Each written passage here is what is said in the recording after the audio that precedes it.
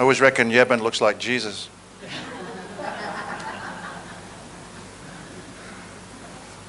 So my boast is that we have Jesus Christ in our church. Every time I see him, I'm reminded, what a great guy you are, Yeben. You're a blessing. What a great day this is. I don't think we can truly understand what kind of day it is. Maybe later down the track we might know that God has done something quite different, quite unique. And I can tell you this, it's a real honor to be here with you. And I brought some friends from Mackay.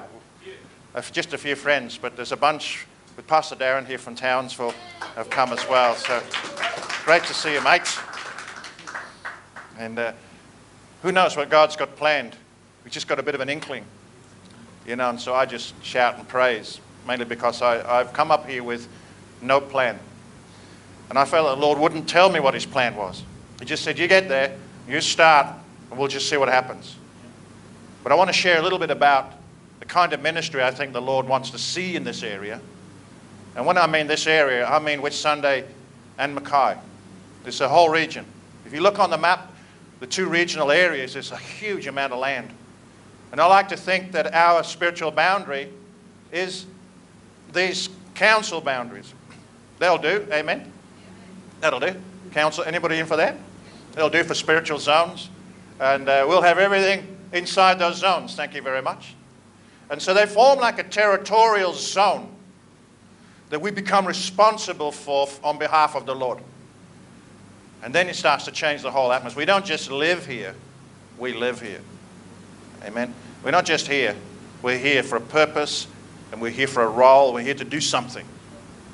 We're here to serve God in his purpose, and we're to find out what his purpose is. And I really believe that God will speak to us through the prophetic word what his idea is and his plan is. But I have this idea that God wants to do something powerful, and I've felt for years coming up to Proserpine and the Whitsunday area that there's been a lot of battles in the heavenlies. There's been a lot going on in this place, and I think the church, the sum total of the church is that it's kind of suffered a little bit because of what's been going on. And this is what the Lord said to me. Nevertheless. That's it, nevertheless. Nevertheless what? God says nevertheless. When he says nevertheless, it means everything that just got said beforehand means absolutely zip. Because the next thing he says is the thing that's most important. So you come here with a history of things. Good, bad, ugly, and indifferent, and whatever. They're all mixed up. And the Lord says, nevertheless. But God, what about this? What about that? Nevertheless. When God just gives you a set record, when he just goes like that, it means he's dealt with the past. And I feel like this, the Lord is saying to us, nevertheless, I don't want you to go backwards. I don't want you to try and fix anything. I don't want you to think of all the troubles of the history. I want you to move on from here with a clean sheet of paper. I believe God just wants us to move on. And so I haven't come here to fix any problems. I'm actually not very good at it.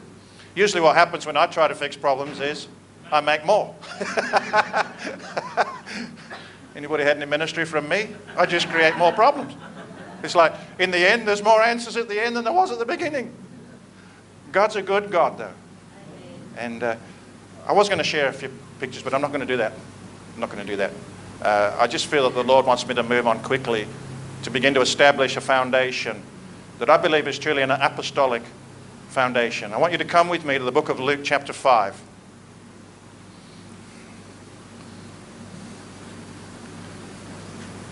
And I want to pick up the story where Jesus walked on the beach and he began to teach, and he got into Simon's boat, because Simon didn't know Jesus at this point, and Jesus didn't know Simon, or at least we don't know that he did. Maybe he did.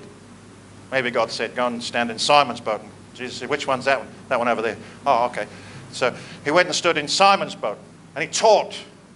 And we get to verse 4, when he stopped speaking, he said to Simon, launch out into the deep and let down your nets for a catch.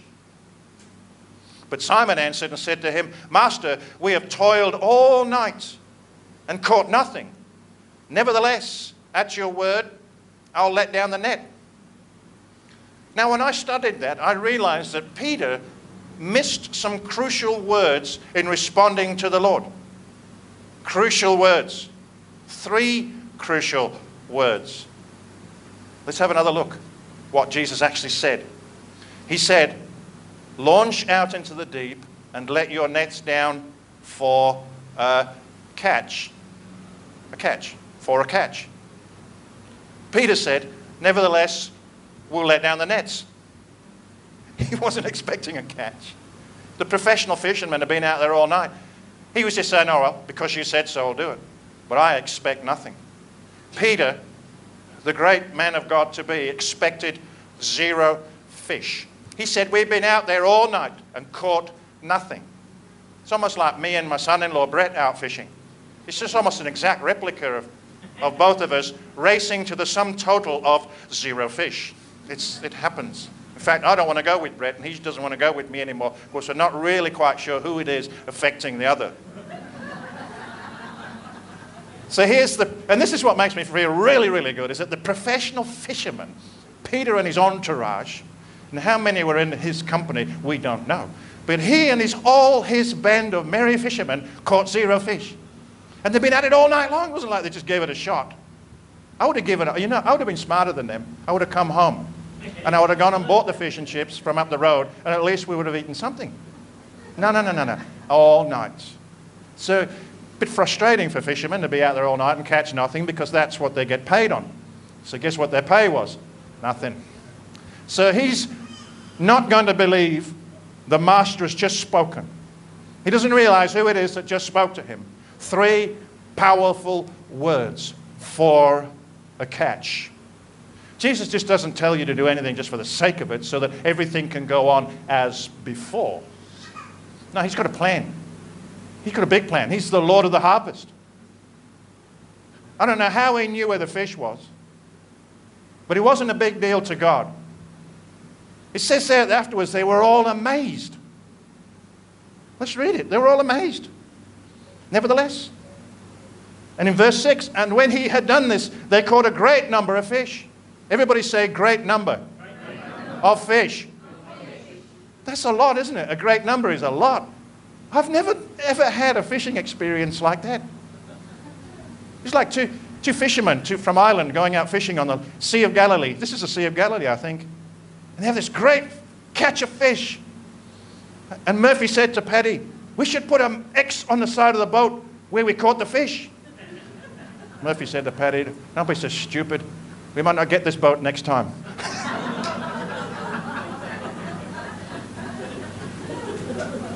With apologies to all our Irish friends that are in the room tonight. So they signaled to their partners in other boats to come and help them. And they came and filled both the boats so that they began to sink. This was a boat-sinking catch.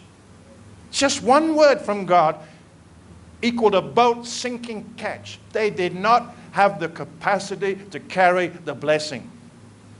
They were sinking under its weight. They'd gone from one problem to another. I know this, that if you get all the fish in your boat and your boat sinks, the fish back out where they came from. So you need your boat to float, or you just need to get a bigger boat. Oh, where'd you hear that? You just need to get a bigger boat when Jesus is speaking. When Simon Peter saw it, he fell down at Jesus' knees saying, depart from me, for I am a sinful man, O Lord. Strange thing to say after being blessed with kind of fish that's going to make your day. But you see, it's the goodness of God that leads to repentance.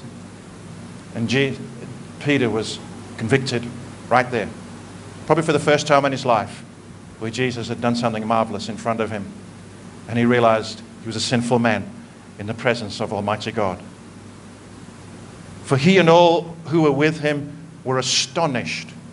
I said amazed. I meant astonished. They were astonished at what?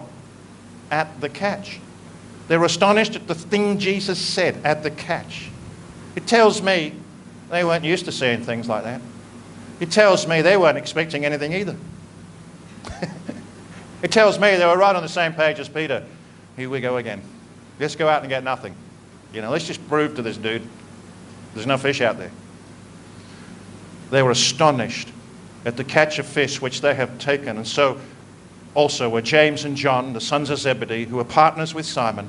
And Jesus said to Simon, do not be afraid. From now on, you will catch men. So when they had brought their boats to land, they forsook all and followed him. Hallelujah. And this is what the Lord is saying to us. From now on, you will catch men. In this area, we will catch men. With Sunday Impact Church, we're going to catch men and women and children. I believe that God has a strategy. We let down our net, which means he'll use our resources, our abilities, what we currently have, to go out, and we will miraculously see our nets bursting with people. People. This place is chock solid with people. Have you noticed? There's people everywhere. I went to the shopping centre the other day and I thought, there's people. You go on the beach, there's people. You go everywhere and there's people. There's oodles of them. It's like there's no lack. I mean, it's not like you go out all night and not meet a person. There's no fish out. Yes, there is. There's people out there. Amen? Lots of people. And so I believe God has a strategy. Jesus has a plan to reap souls. And I believe this, that God wants us to agree with him. I said a couple of weeks ago that the double-edged sword that comes out of the mouth of Jesus is a Greek word called xiphon, or xiphos. And xiphos means double-edged sword. But the word double-edged sword means two-mouthed. Two-mouthed. Two mouths. Now, we know God hasn't got two mouths. He hasn't got one on the front, one on the back. He's got one mouth. But he needs somebody with a mouth to agree with him. So the seconder, after God speaks the first mouth, is the first one who speaks, that I agree with what God just said. And then the word of God becomes a two-edged sword in our hands and in our mouth because of the power of agreement with what God just said. He's saying, let your net down for a catch. And somebody needs to say, I agree with that. And then that word becomes a living word, sharper than any two-edged sword, dividing between bone and marrow, thoughts and intents of the heart, and everything else you can think of, because it's sharp. It separates your soul out from your spirit. Separates all the rubbish from the mind of mankind and leaves behind the pure word of the Spirit, which cannot do anything but go back to God fulfilled. This is a faith walk. And I believe in the apostolic ministry. It's been maligned, it's been put down, but you've taken away the greatest thing out of the church. You've taken away the ministry and the style of ministry. You take away the anointing for which everything must be built on. In fact, the church is built on Jesus Christ, the chief apostle, and upon the word of the apostles and the work of the first apostles.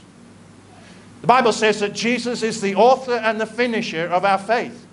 He's the beginning and the end. It tells us twice in the book of Revelations, right at the end, that he was also the beginning and he's also the end. If there was an anointing to get the church going, I want to tell you this, there's an anointing to finish it off. If there was a powerful anointing that came like a mighty wind and tongues of fire and did an amazing thing that turned the world upside down back in the first day, if that was so strong, then what is the end going to be like? Perhaps you just need some new pictures in your mind to revive an excitement in you and a belief in you that when God is coming to do something powerful, it's going to be twice as good at the end than it was at the beginning. He's looking for a two-edged sword. He's looking for a power of agreement in your mouth.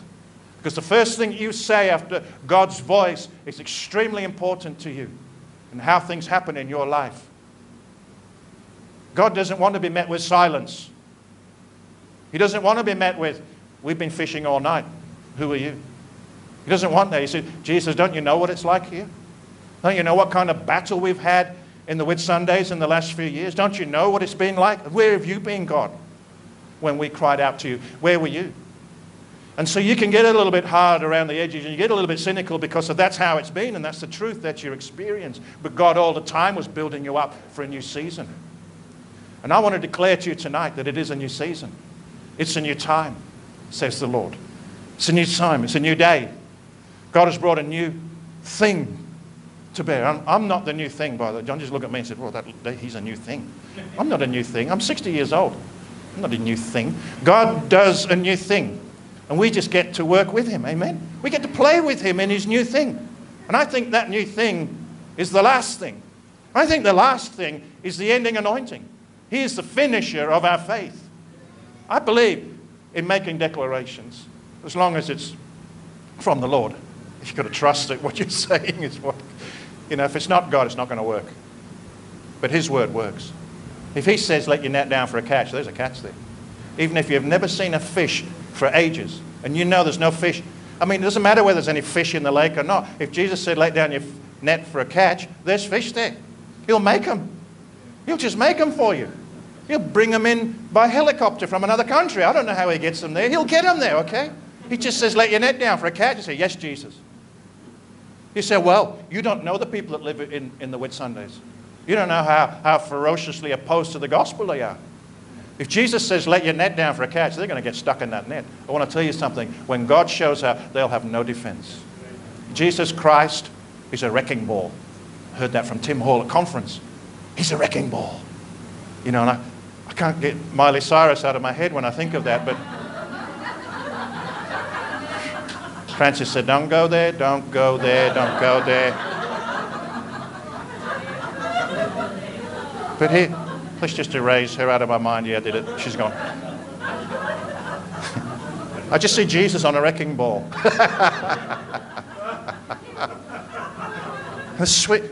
You see God, He's able to smash down all the works of the enemy.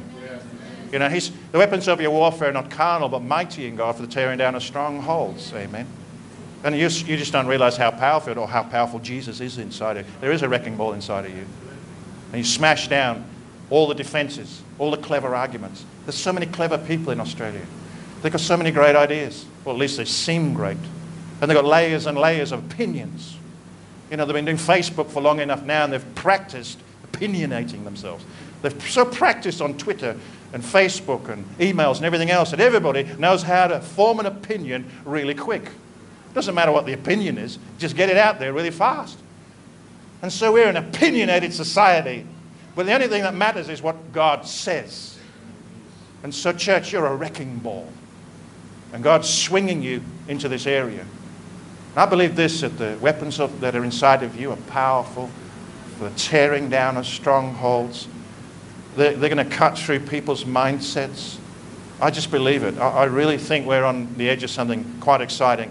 If you can get anything from conference, from Tim Hall's messages, I don't even know if they're available yet, get them. That man spoke to our movement. He said, 2016 is going to be a year for us. He's come from the Assembly of God. It's amazing for an AOG pastor to say something like that to us. I was astonished. I said, those guys don't like to let anything out. Anyway, it's history, isn't it, God? Yeah, okay, that's history. The new day is that he came and he spoke to our movement. And he said, you guys are pioneers. You're forerunners. He said, and I believe this. I really believe with all my heart. He said, if you would pray, if you would seek God, you will find Him beginning to move powerfully again through your movement this year, 2016. So I think, friends, we should set our faces before God. We should have a new expectation in a new day with a new anointing. I believe there's an anointing for you. And I believe it could be called something like the finisher's anointing. Not the fisher's anointing, the finisher's anointing. The power to get the job done. The power to finish the job. I'm not great at finishing practical jobs. There's a few jobs around home that I haven't finished. So in the natural, I'm not the greatest finisher. I'm good at starting things, and then I'm really good at getting other people to take on from there. I'm gifted at finding people to do work. I can really kick things off, but someone else has got to come in and run with that thing. But I do believe this, that the finishing anointing is an anointing from Jesus Christ. It's an apostolic anointing that is pouring out upon His church in these last days. It's not just for us. It's to get the job done. Hallelujah. It's to finish it. Every anointing is for a purpose. Every purpose has an assignment. And every assignment must be completed. We must finish the work that God has given us. And so I believe this, that there is going to be a sweeping revival through this land. Tonight, I want you to make a declaration with me.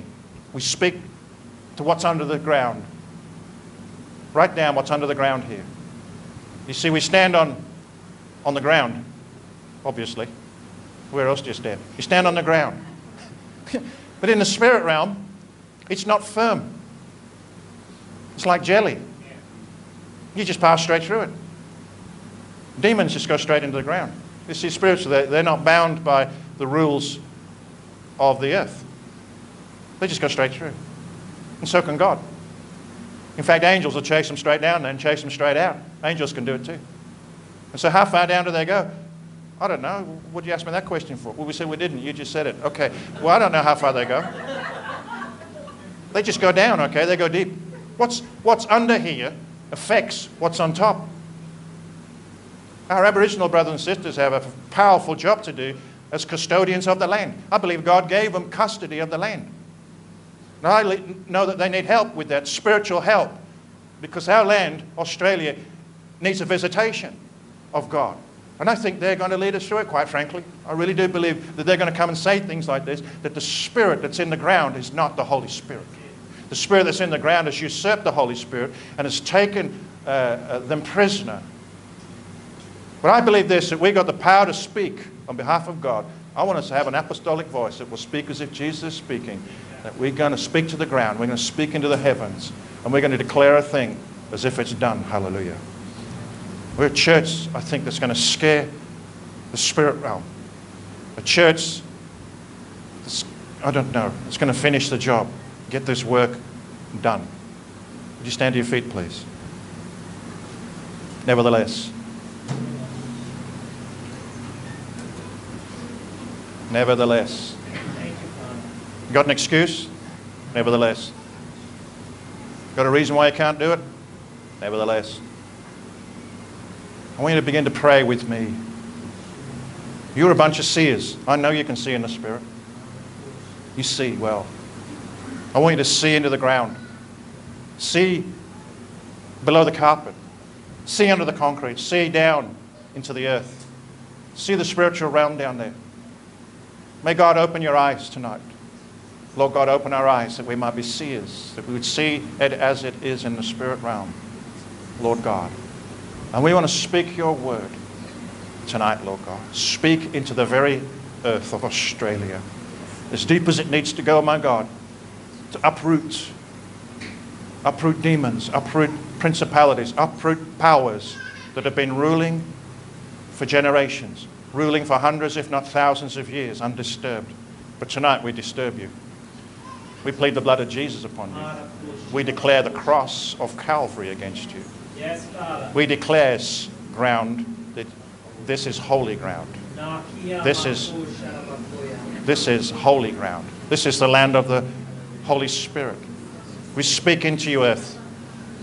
We take authority over you and we pull you up out by the roots. We grab a hold of the root system and we root you out. We drive you out of the ground in Jesus' name. We declare this to be holy ground. We declare this whole area to be holy ground, this whole region, including both council areas. We declare the whole region holy ground. My God, we pray that you begin to shake the earth again. You begin to shake it loose, my God, so that the powers that rule people are broken from underneath the ground, my God, in Jesus' mighty name. We wrestle against it in the name of the Lord. Hallelujah. We send a wrecking ball against you in the name of Jesus Christ and the word of God, which cannot be moved, cannot be changed, cannot be altered. It's yes and amen to him who believes, my God. And we say that whatever we bound on earth and under the earth is bound in heaven. Today, we bind every spirit that's under the ground in Jesus' mighty name. Hallelujah. We take authority in the heavens tonight, the heavenly realm. Lord, may your angels be free to move around unhindered. Lord, we declare the heavens, the first heaven here, Lord God, that's right around us. Lord, we declare it open for the kingdom of God. Lord, we take authority over every spiritual power that wants to rule in the skies. We say you're bound and your work is finished. We command you to depart from this region in Jesus' name. Hallelujah. You're bound and you must go in Jesus' mighty name. We take back the heavens, hallelujah, for the kingdom of God, the glory of God.